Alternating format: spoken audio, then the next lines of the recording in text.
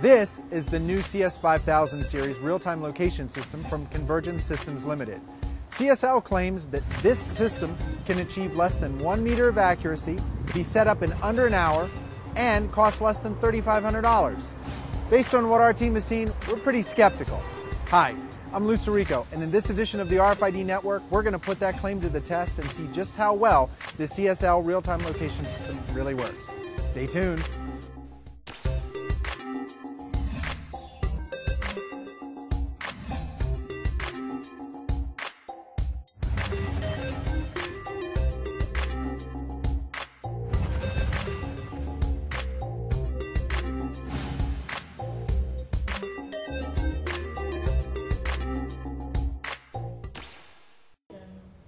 I'm with Dr. Albert Lai, Vice President of Product Development at CSL. Albert, welcome to the RFID Network. Thank you. So, Albert, tell us, what makes this RTLS different than the others on the market? This is our reader and this is our tag. We use time of arrival technology, abbreviated TOA, that gives us a 1 meter accuracy at ranges up to 100 meters away in outdoor environment. Wow, that's pretty accurate for an outdoor environment. What about an indoor environment? Our solution also works indoor. In fact, indoor is the place where traditional RSSI-based solution would fall apart. There are people walking around absorbing energy and gives you wrong signal strength indication. Wow, okay. So what about the cost, though? The cost seems very, very low. How do you get the cost of this equipment so low? Well, we actually do not charge anything for the location engine software. We figure since we're using simple triangulation algorithm, we really shouldn't charge anything for it. Okay. Well, we're very anxious to try this out in the real world, so let's go do it. Yes, let's do it. So here we are, and I'm installing the CSL real-time location system. I've got my pole mounted in the ground, I've got my CSL RTLS reader, and Albert, so all I need to do is put this on the pole? Yes, that's all you need to do. All right, so I can mount this up here, and I need to connect this to power? That's right. That's the only cable? Exactly, yes. So when I install more readers, these readers are going to communicate with one another wirelessly? Yes, they will connect to each other wirelessly. Most of them you only need to connect a power cable. Only one of them you need to connect the Ethernet cable back to the PC server. Excellent. So how many more do I need to install now? 5 more this time in this area. All right, well, let's go install 5 more readers. Yep, let's do it. Okay, I've just installed 5 more readers. Albert, what's next? The next thing we need to do is find out the exact location of these anchors. The way to do it is very simple. Just use a laser meter and we can do it in a very, very short time. So you're measuring the distance between these two readers that I just set up? Yes. And then we've got to do that for each of the read points I just set up? Exactly. And then after that you can set up the X and Y location on the software on the PC, which is the next thing we need to do. Okay, well, let's go do it. So I've installed my 6 readers, I've measured the distance between each of my readers, and I've even put some tags in the read field. So now, Albert, what do we do?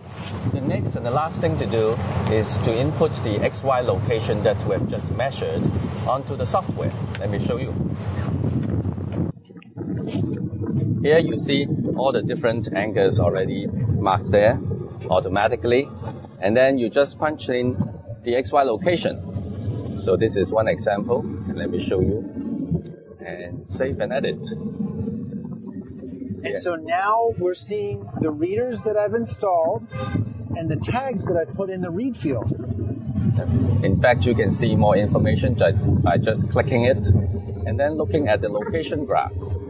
And lo and behold, you see the blue ball here, which shows the tag within the gray area, which is the 1 meter radius circle at the actual location. So this is showing me the variance, so I know I'm within a meter accuracy with the system I just set up. Exactly. Yeah. Excellent. Wow. Okay, the whole process took me about 20 minutes. I'm impressed. Albert, thank you so much for that excellent overview of the CSL real-time location system. You're welcome. Now that I have my real-time location system set up, we can put it to the test. I have stationary tags positioned throughout the read zone, and we're going to add movement. So not only am I going to hand one of these tags to my assistant and move around in the read zone, I'm going to put the tag inside my pocket to make it just a little more challenging. See, the human body absorbs RF energy, so this should make it a little more difficult for the system to track me. So let's go see how it works. Let's take a look at the application software that comes with the CSL RTLS. On the left side, you'll see a map of the area the RTLS is set up in. The software allows you to overlay a floor plan, but we've hidden it here to make things easier to see. The 6 readers we set up are displayed around the perimeter of the map. Each is positioned between 12 and 20 meters apart. There are 6 tags in the area. The black dots are the actual measured location of the tags when we started our testing. The blue dots are the current location of the tags as determined by the RTLS. See those 2 blue dots moving around?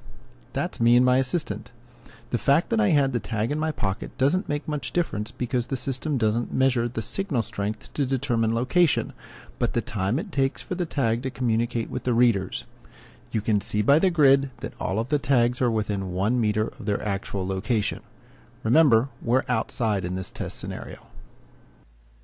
Here we are doing indoor performance testing of our CSL real-time location system. This environment has a lot more challenges than our outdoor environment because not only do we have metal shelves, but we also have forklifts and other vehicles moving around the facility. We've installed anchors around the perimeter of our distribution center. This allows us to track assets as they move around in real time. So we're going to take a look at just how accurate the system is. Again, we'll use the visualization engine that comes with the system. In this scenario, we're inside a large room in the factory that has a lot of metal shelves, equipment, and even people walking around. There are 8 readers around the perimeter of the area, and now we're using 8 tags. Like in the last scenario, most of the tags are stationary, but this time there's 1 walking around. Even though we are in a challenging indoor environment, all of the tags are within 2 meters of their actual location. Instead of carrying a tag around in your pocket, CSL has a wrist tag suitable for real-time personnel tracking applications. It has a built-in motion sensor, temperature sensor, and emergency alert button that can be disabled if necessary. It's powered by a lithium battery that's rechargeable using a standard mini USB port.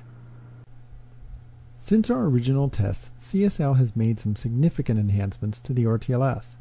There are now 3 different types of anchors: an 80-degree beam width, a 180-degree beam width, and a 360-degree beam width. All of the anchors are IP67 rated, so they can be installed outdoors. Additionally, the output power has been doubled, which allows better penetration in complicated environments, such as our indoor environment. The maximum number of anchors per cell has been increased from 8 to 256 and is now capable of tracking up to 65,000 unique tags. Using the portfolio of anchors and these enhancements, significantly larger areas can be covered. For example, here's a configuration that covers 900 by 600 meters. The XY positions can even be mapped to geographic coordinates such as latitude and longitude. The RTLS development kit now comes with a combination of anchors and tags priced at $39.95 for the FCC version. As Albert mentioned, the 2D map edgeware is also included at no charge. Given these features, price, and performance, we have to give the CS5000 the RFID Network Best in Class Award for RTLS. That wraps it up for this edition of the RFID Network. If you'd like more information on the CSL real-time location system or to have your product reviewed, please visit us on the web at rfid.net. Thanks for watching.